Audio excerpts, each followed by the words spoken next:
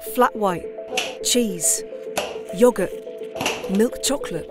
What do you know about dairy and where it comes from? There's a lot going on beneath the froth that we bet will shock you.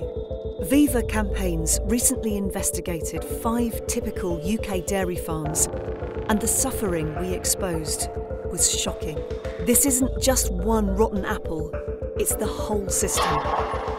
There's the beatings for a start. This cow was hit 55 times. This is Tafarn-Y-Bugail farm in West Wales. At the time of filming, it supplied a major milk distributor.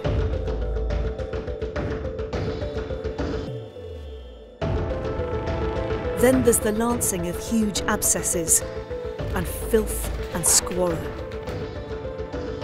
There are shackles to prevent nerve-damaged legs from doing the splits.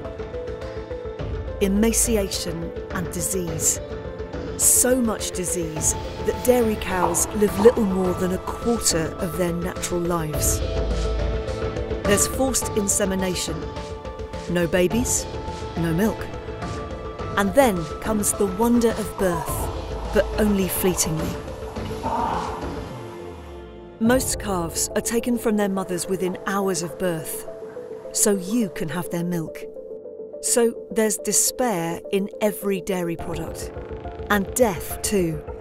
Tens of thousands of male calves are slaughtered every year. Well, they can't give milk, can they? Female calves are kept in isolation for up to 2 months. And so desperation, confusion, and loneliness are other dairy ingredients. And if they fail to thrive, there's painful forced feeding to add to the list.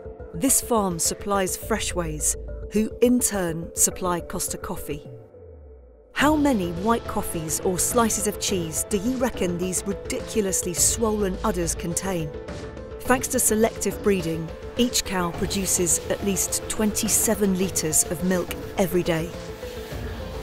To save money, 1 in 5 dairy cows in the UK are kept in a system called zero grazing. These cows are never allowed outside to graze, ever. This farm supplies Muller, the yoghurt people. So these are the secret ingredients in your milk and dairy products, but they won't tell you that in their adverts. For modern dairy cows, it's a sad life and an early death. Give them a break. Go plant-based.